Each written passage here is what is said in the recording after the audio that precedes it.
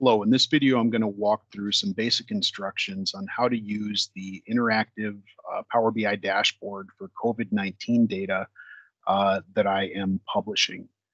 I'll put the link to this page in the description of the YouTube video. This report that's here in the blog is actually an embedded interactive report.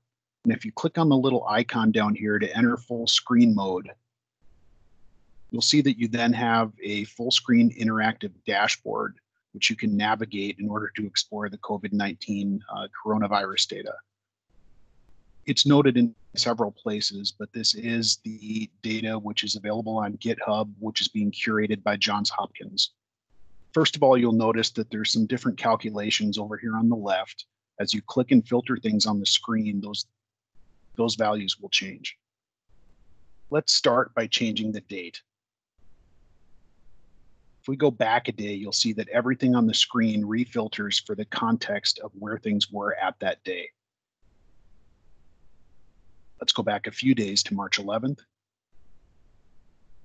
And at that point, you'll see the United States had 1,281 confirmed cases, whereas as of the 16th, when this report was updated, there were now 4,632. This pivot chart contains country and regions, and you can expand them to go down to the provinces or states that are at the next level. You can also reorder the columns. So here you'll see the countries and regions that had the largest day-over-day percent change. Some of them didn't have very many confirmed cases, so small changes can make a big difference. You can reorder by confirmed cases. You can also reorder by all of these other columns and even order them by the countries that have had data in this data set for the longest period of time. If you click on the documentation icon, it'll describe what all these icons mean and how these different things are calculated. For example, with the death percent, the ones that are red are countries and regions that are more than one standard deviation above the average deaths percent for all other countries and regions on that day. The ones that are yellow are the countries and regions between the median value, which is the midpoint, and the ones that cross the standard deviation threshold. If we scroll down, you'll see that midpoint is actually 0 because fortunately there are a lot of locations that still have no deaths. And all of these icons will also change over time as the data gets updated.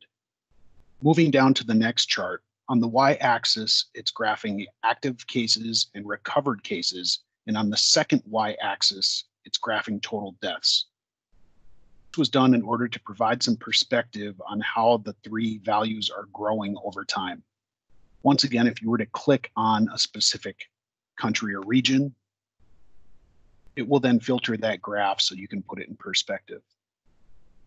Additionally, you can drill up and view the data from a weekly perspective if the daily perspective is a little bit shaky.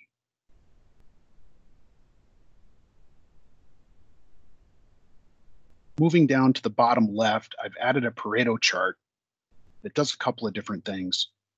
So first of all, it's tracking the total confirmed cases from a cumulative percent perspective. So you can see that China has 44.6% of all confirmed cases as of March 16th. It'll be interesting to see how that graph changes moving forward. Hopefully all of the bars go down in size. Over on the left, I describe what the different colors of the bars are. So countries and regions that have had 0 to 5% day-over-day percent growth are blue. Yellow is 5 to 10%. Orange is 10 to 20%, and red is countries that have had greater than 20% day-over-day increases in confirmed cases. Last, we have a scatter chart. Let's go ahead and expand that. And here you'll see we have all of the countries that are in the data set, and we're plotting the percentage of confirmed cases that have died on the y-axis versus days since first case on the x-axis. Since different countries are going through their epidemic curves at different times, I thought it would be helpful to view the data from the perspective starting when they had their first confirmed case. So the bubbles to the left of the chart have had fewer time since their first case. For example, Guatemala has only had 3 days, whereas countries to the right have had more time pass since their initial case. China has had 55 days, which I believe is not the full duration of China's data. It's just the duration of the data in the data set. One thing that's nice to see here is that as time progresses, the death percent goes down, and hopefully that trend continues for all countries that go through this epidemic. The size of the bubble represents the number of confirmed cases, and the color of the bubble represents a tiering of the death percent. To page 2, you'll see we have the same tiles over on the left-hand side, and those values will change if you click on different countries, or if you control click, you can click on multiple countries. But this page has a slightly different purpose. Here in this slicer, you can actually select the countries that you would like to compare. So for example, if we'd like to add Mexico to this data set,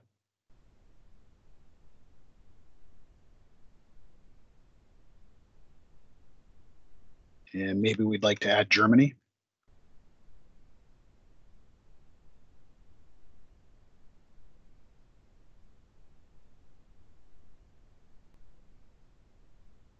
And if you want to clear the filter so you have all countries and you can start from scratch, you can just hit this little eraser right here on the filter. If we take a look at this graph over here on the right, you'll see the count of active cases for China go up over time. The calculation I used for active cases was total confirmed cases, subtracting recovered cases, and then subtracting total deaths. Fortunately, you can see China's active cases are on the decline.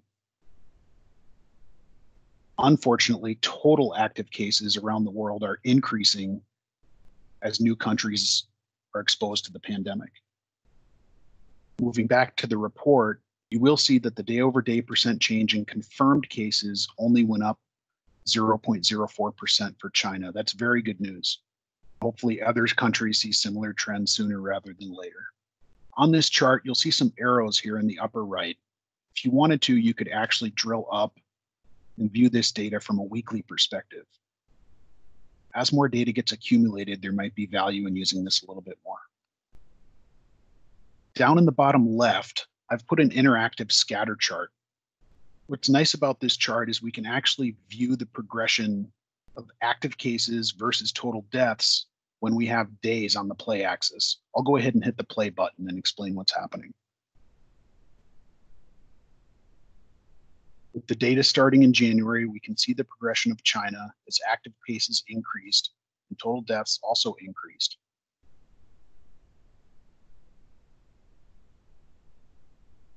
If we hit the pause button, we can see each of the different days and how it's progressed over time. Let's let it continue to play. And what's interesting here is that as the active cases begin to go down, some of those active cases still do pass away, so the total deaths still goes up. If I were to pause it again, you'll then see that pattern here on the screen. Let's let this play out.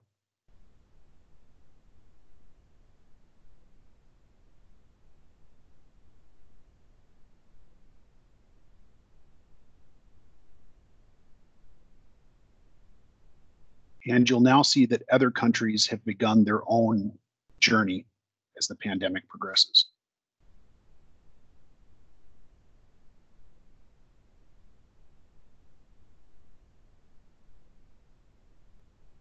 Let's move back to the report. One more chart down here in the bottom right. Let's go ahead and expand it. This one's pretty simple. We're looking at the death percent versus days from the first case. What this is doing is dividing the number of confirmed deaths by confirmed cases on each day that the data is being reported. It's interesting to note that at the time of this video, the US has actually begun to decline a little bit after seeing a troubling spike on day 43. If we move to the documentation page, this is where you can see what the different calculations are, what the different colors mean, and you can also click on links to go see the Johns Hopkins dashboard, which is absolutely fantastic and has everything on a nice interactive map, and then also the data set that they are curating and making available for public use. I'll try to update this interactive dashboard daily. Please pass along any suggestions or recommendations on how I might be able to make it better or add new perspectives that could provide useful insights.